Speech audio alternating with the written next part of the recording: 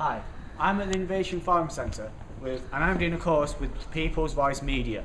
Now, what I want to find out is media reporting, so this is the course that I'm on. I also want to find out blogging, also promoting and how to market Oliver Twist, as I am Ryan and I am a member in the steering group. Let's go and see what they have in store. I just wanted to ask, what is People's Voice Media? People's Voice Media is a community development organisation that uses social media as a way of working with communities. What do you think this project could do for young people like us?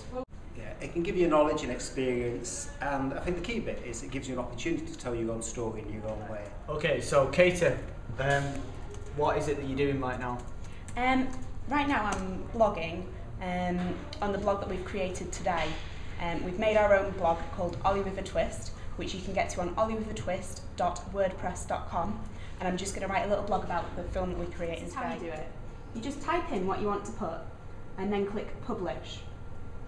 So that's going to go through onto our blog, and then we can visit our blog and see what we've created today by clicking on here. This is our blog. We can put all different kinds of things on here, like photos of ourselves and information about tickets.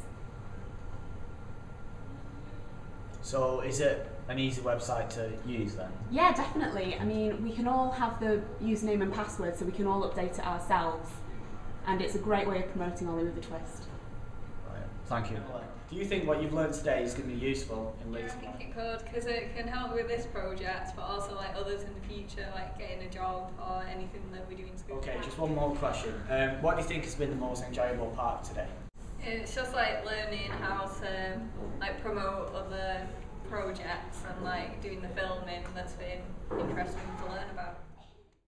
Thanks to everyone at the Innovation Forum Centre.